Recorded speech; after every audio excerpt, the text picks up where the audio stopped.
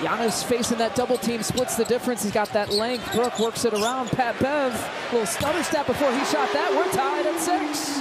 Just a good job playing with the pass. You saw Giannis step through, make a nice pass to the open man, and then everybody being patient to start. And Pat Bev gets it from behind.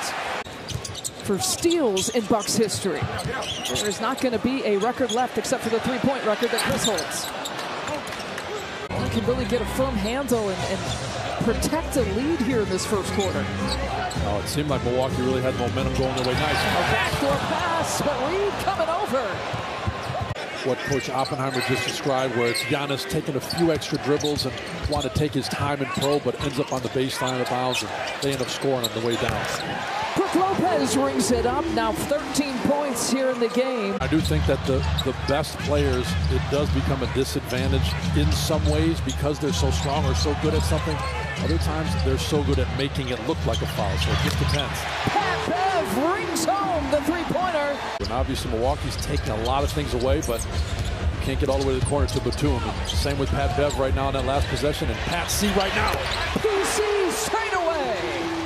Maxey, Giannis onto Tecumpo. Giannis with 29 points, or 19 points. Maxey with 29.